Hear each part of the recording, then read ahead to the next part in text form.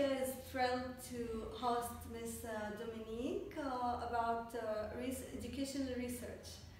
Um, Welcome, Miss Dominique. Thank you.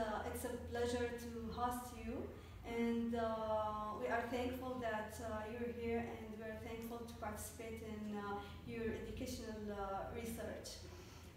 Miss Dominique, could you tell us about yourself? Sure. So my name is Dominique. I'm currently a master's student at Boston University in Boston, Massachusetts. I'm finishing up my degree in applied linguistics. I've always been very fascinated with language and culture and how these things influence our minds. So that's what I'm studying, and that's why I am doing that. Welcome to Jordan again. Thank you. It's great to be here. Will you please tell us about your research and why did you choose Zarqa and why did you choose AAJ school? Yeah, so my research is investigating the relationship between how the direction one reads and writes in and how that influences your cognition. So specifically my project is looking at processing of number and quantity.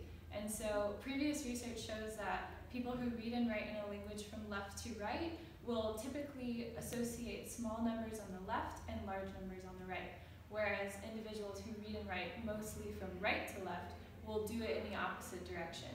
So this has a lot of implications for people's number development and learning of mathematical concepts. So I chose American Academy Jordan because I met Mr. Nabil and Nadia Alfar when I was an undergrad at Liberty University, and I was very impressed by their school and just their passion for education, and so I knew it would be a perfect location to do this research. Yeah. What is your vision for the future? So the near future, I'm hoping to expand this research, especially at different levels of development. So my own research is looking at adults.